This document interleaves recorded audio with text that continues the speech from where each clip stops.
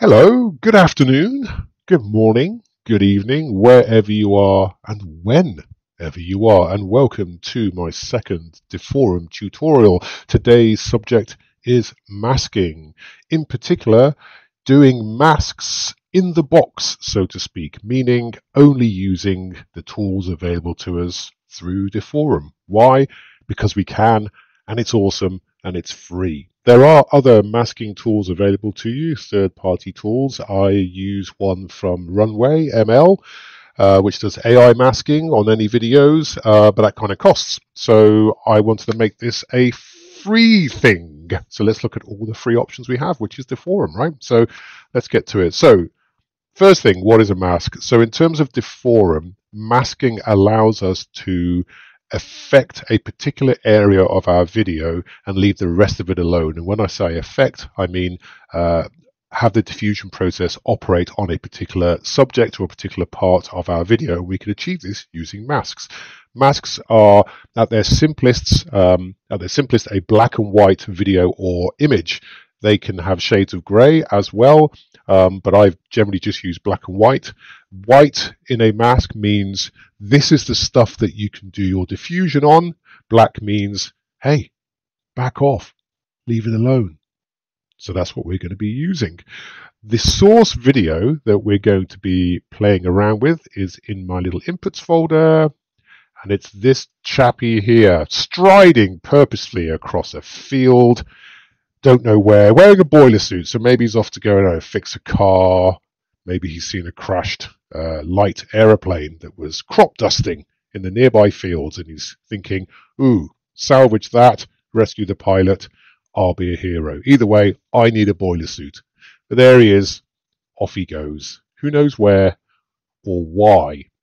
And our job is to try to create a video where the rest of the background is all completely untouched, but I want to turn him into something else. So our job is to try to create, first off, a mask, which will tell Deforum to only affect the character in our video. And we will get to that. So here I have Deforum. I'm using Rev Animated Checkpoint. You can use whatever you want. Clearly, it doesn't actually matter. I just picked that one random. I have a few others, but I'm going to use that one. Rev Animated works for me. So all the videos I use when I'm creating my animations, I always downscale them to 480p. So today's video is at a resolution of 852 by 480. Now, they don't fit into multiples of 64 in Deforum, so I'm going to set the width to as close to 852 as I can, and set the height to be as close to 480 as I can. Okay, so 832 by 448 works for me. Euler A sampler will do. Few extra steps, no problem. I'm going to leave the seed as it is. You might look for a seed that you know works for you with a particular image, but hey, you know how to do that. I'm not going to do that. And let's change the name of the batch to be Deforum Mask Tutorial 1, as if there could be others. That's it. That's all we need for the first part. Let's look at the prompt before we look at the keyframes. I'm going to keep it dead simple. Here's one I prepared earlier. I want to turn the masked area into a futuristic cyborg made of chrome with iridescent highlights, shiny and metallic, but no nudes. And it has to be safe to be looked at and work. Okay, so let's get rid of that. Boom, that's our prompt. You could put whatever you wanted here. You could add extra keyframes, change the character over time, but I'm just going to keep this one simple. Alrighty, so let's look at keyframes, very important. I always use 3D animation mode. You don't have to, but we're only interested in the animation modes 2D and 3D. We are not using video input. That's something I kind of covered in the ControlNet, but in the ControlNet tutorial. But so stick with me on this. I'm just going to stick with 3D. Set my cadence to 1 for now. The higher the cadence, you'll get lower render times, which is really cool. And then you can have the in-between frames worked on using optical flow. But I'm not doing that for now, but you can. I know this video has about 240 frames. I'm just going to do 120 to keep it short. I'm going to leave strength and CFG alone, but we will come back to those. I'm going to set the seed to be fixed. What fixed? Surely that'll just create an utter mess. Well, no, it won't, for reasons that will probably not be explained. So let's leave it at fixed. Translation Z, no. I don't want any movement at all done by Deforum. Leave it alone. The video's got enough movement in it as possible. However, you can do really cool effects by maybe putting keyframes on the translation Z parameter or rotating it, and you'll get some really weird effects which are quite cool and trippy and psychedelic, but not today. Today is about bland. So we're going to keep all the animation parameters alone, not interested in noise. Coherence, not going to do anything there. Anti-blur, whatever, blah, blah, blah. I'm not doing anything with those for now. I typically switch off, for videos, I switch off the noise multiplier. I typically bump my noise schedule back down to 0 and just leave it there. Okay. Right. However, we need a mask. We need to create a mask, but luckily we have something special available to us called human masking, courtesy of the wonderful, really big name. Shout out to him and his hybrid video coolness. So, but we need to prepare some things first. So hybrid video has this option called humans masking. So you go to hybrid video, you choose video under humans masking. Here's video. You say generate input frames, and then you click normal. Hit generate. If I look at my command line prompt, you will see that it has tried to create creating a folder for the human masks. Okay, so that's what it's done. We can now interrupt. We're not interested in anything at this point in time. All we want it to do is get hybrid video to generate a human mask video. So if we now go to our file explorer and I go to my project or my batch, we now have a folder in there called human masks. And if we look in here, it's created a mask video for our subject. How cool is that? How easy was that? Looks kind of better actually. Can't see his boiler suit. Very important. Bang. So now we have a video mask which we can use for the rest of this tutorial. Fantastic. It's created some hybrid frames, some input frames. I'm going to be really naughty, right? I'm going to get rid of all these for now and start again. You don't have to, but I'm a bit kind of anal like that. I just like to clean things up, but it's completely useless and pointless. But we are going to keep the human mask. So now once it has created that mask for us, I can just hit none over here, so it won't do it again. But we'll be coming back to this shortly. So now let's go back to our init tab. And now we can say use a mask video. So we click that on. We navigate to where our mask video is, which is in human masks. Right click, copy as path, stick it in here. And now we have a mask video which will be utilized. It's worth noting that this mask init tab has settings which also affect the mask that's affect the video mask, even though this is initially for a mask file. So as an aside, you can provide a static mask as well, which will just apply over the entirety of your video. And that might be useful for you. But in this case, no, we want a moving mask because the character is moving too. There are a couple of issues with masking at the moment. So you need to make sure that original is switched on. You don't necessarily need a full res mask. You can switch off overlay mask, and I think everything else can stay as it is. All right, so that's our mask setup. We've now geared up for using masks. And now we need to get into the meat, which is, well, how are we going to render that white area? What are we going to do to make it look cool and look like a cyborg? So I like control nets, and I'm going to use a very simple, tried and tested technique, which is using the tile model without any preprocessor. It yields some pretty good results, but I encourage you to experiment with multiple control nets and different settings, different weights, but I'm just going to use a straightforward one here. So I'm going to go to control net, enable the first one, no preprocessor, choose the tile. I'm using the latest models. You can tell that they're late because they've got V11. Some have P, which is for public or production models. Some have F, which is fix, E, which is experimental. Tile is a experimental model.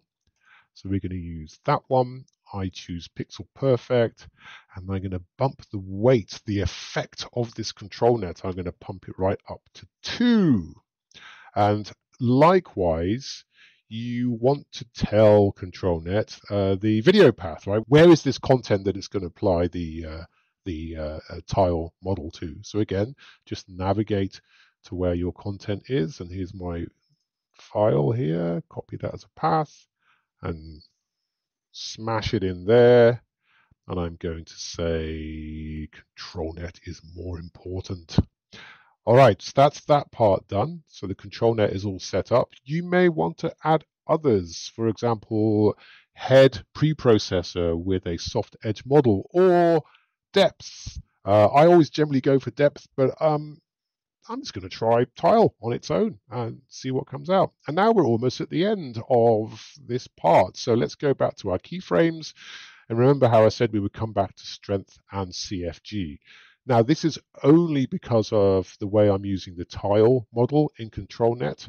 And this might look weird to everyone else that's used the strength schedule with their normal animations, but I'm going to set the strength to 0. Every single frame will be not influenced by the previous frame. They'll be completely freshly rendered.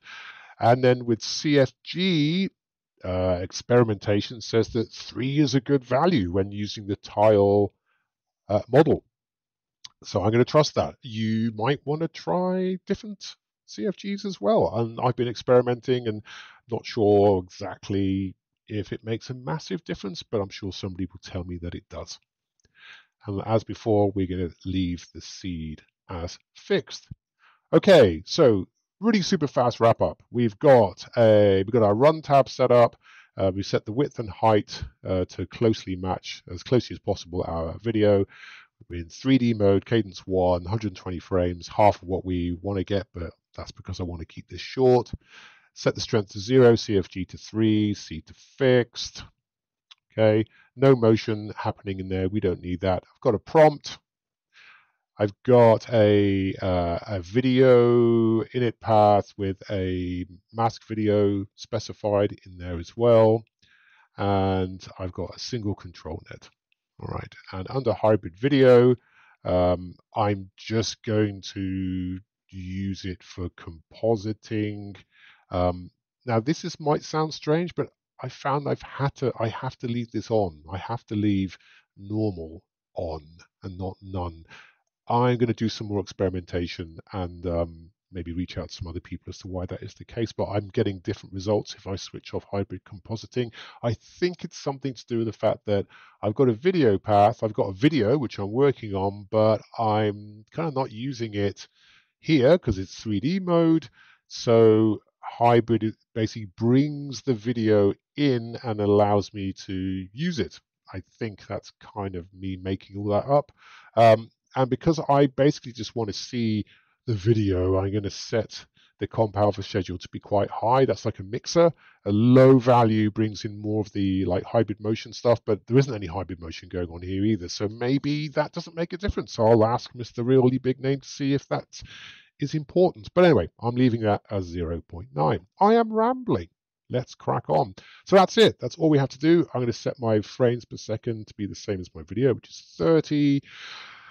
Everything else is all cool. I'm not going to do any interpolation. I'm not going to do any upscaling. You may or may not know that one of the developers, hi there, has added the ability to, when you interpolate, it will also use the upscaled version of your video. So if you choose to do upscaling, it'll do the upscaling and then it will interpolate. So you will get a upscaled interpolated video. Before this, you would either get an interpolated video or an upscale video or both, but never the two mixed. So thanks to him for adding that. But I'm not doing any interpolation, so let's turn that off. I'm not doing any upscaling. Right, so without further ado, let's hit the generate button and we'll put on some beautiful homemade tunes to keep you occupied while I speed this up. I'm off to play some Call of Duty.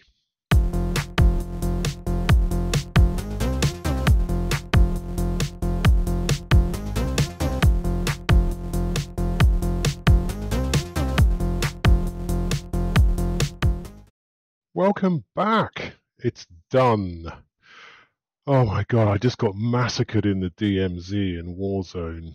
I'm not sure if any of you know this, but there's this hidden super hard sort of level that you can go in as armed only with just well, basically you're just wearing a pair of underpants. So you have to basically fight your way across the map with your fists. I did get pretty far, but then I got taken out. Anyway, hopefully I can get back into that a little bit later on. So let's see what it did. The console's telling us that everything's finished. If we click here after the generation to show the video, and let's see what it came up with. So we can see the background hasn't changed. We've still got the grass and the chalk. Little bit of changes on it. You can see how it's slightly blown out here. But the important thing is that our character has been turned into some sort of a freaky cyborg, way better than the blue/black boiler suit he was wearing when we first met him. So that's what's been generated for us. Now, there are some extra things that you can do. There's something I always like to play around with, which is once I've got a video like this, where the character has been affected by a prompt, I then use this video as the source video for another render. I use the same video mask file, but I invert it instead. Because you'll see, if you go, remember how I said this mask init tab also influences what's in the video init tab, you can choose the invert mask option. So that basically means that what was white is now black and what's black is now white, which means if we were to apply that mask to this video, we can then run a prompt which only affects the background and leaves the character unrendered. But we're not going to do that today. I'll likely create a shorter tutorial where I show you how to do that. Okay, so that's masking in a nutshell. If I were you, I'd experiment with, adding some extra tweaks in here, maybe doing some optical flow on the character itself. Like I said before, I normally, add a few extra control nets just because my GPU can handle it. Typically like to do some depth processing. I also like to add a little bit of soft edge with the head preprocessor as well, which can also help make things look a bit cleaner. It will obviously increase your render times, but it's worth it. All right, so that's the most simple way of doing masks within Deforum. In my next tutorial, I'm going to take a dive into the composable masks that are available to you, which are quite advanced, but I look forward to showing them to you once I've worked out how they work. All right, if you like this, obviously like, comment. You can find me in the Discord server amongst all the other great helpers and mods that are there. Let's keep that community going, and I'll see you at the next one. All right, ta-ta.